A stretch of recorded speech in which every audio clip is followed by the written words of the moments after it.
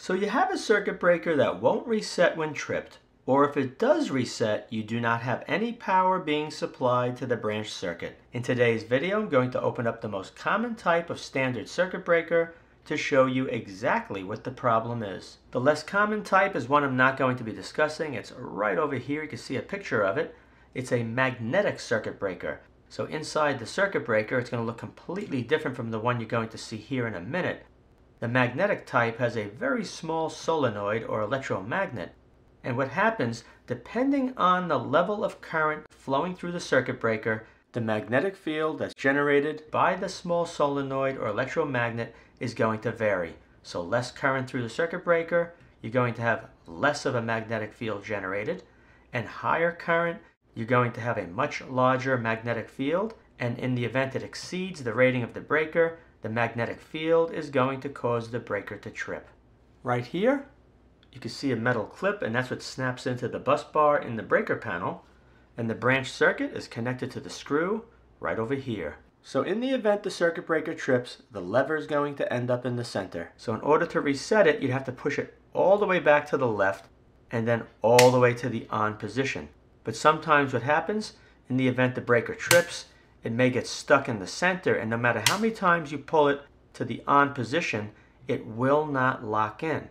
Sometimes it may lock in, but then there's no power to the branch circuit. If you measure between the screw and the electrical panel's ground or neutral, you're going to see there's no voltage.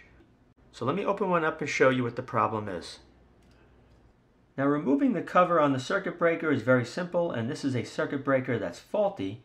All I had to do is drill out the 3 rivets.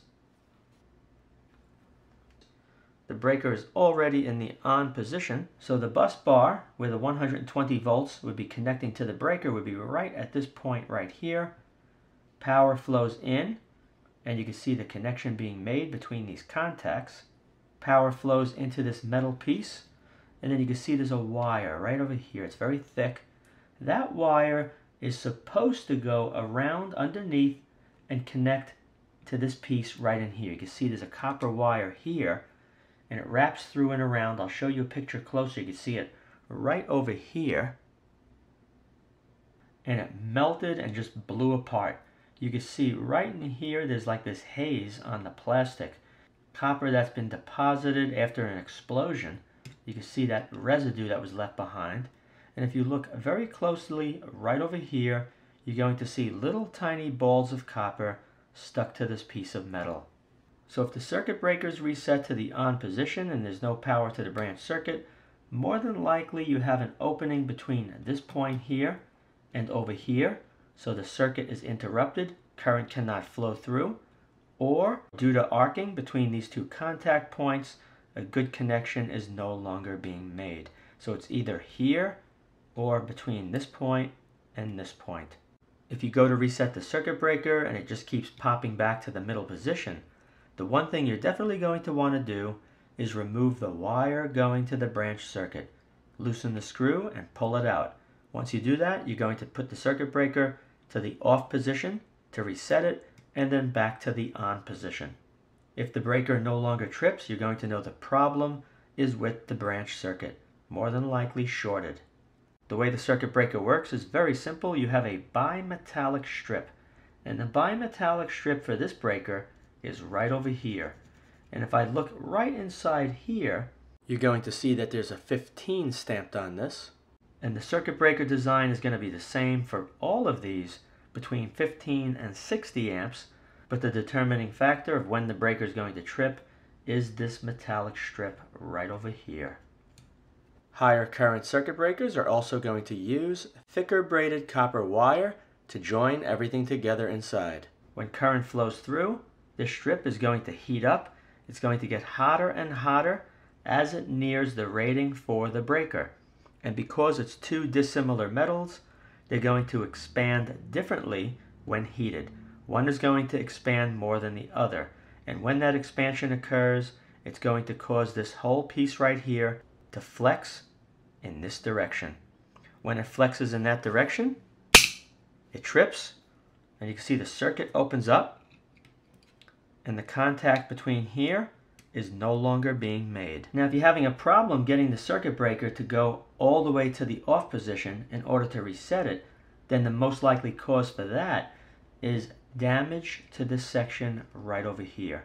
So if you had excessive heat or a major short circuit, what would happen is that this piece would no longer be in the position that it's in at that angle.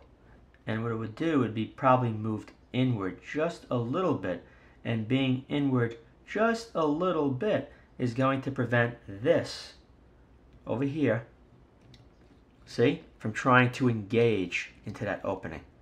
So that's the reason why it wouldn't reset. If you put it where it's supposed to be and you pull this, it goes right in. What I did here is I took a brand new 15 amp circuit breaker and I cut a window in it so we could see exactly what happens when the circuit breaker trips. Now you can see where the copper wire used to go in the damage breaker, and you can see how much of that copper wire vaporized. Okay, let's connect up the load to the circuit breaker.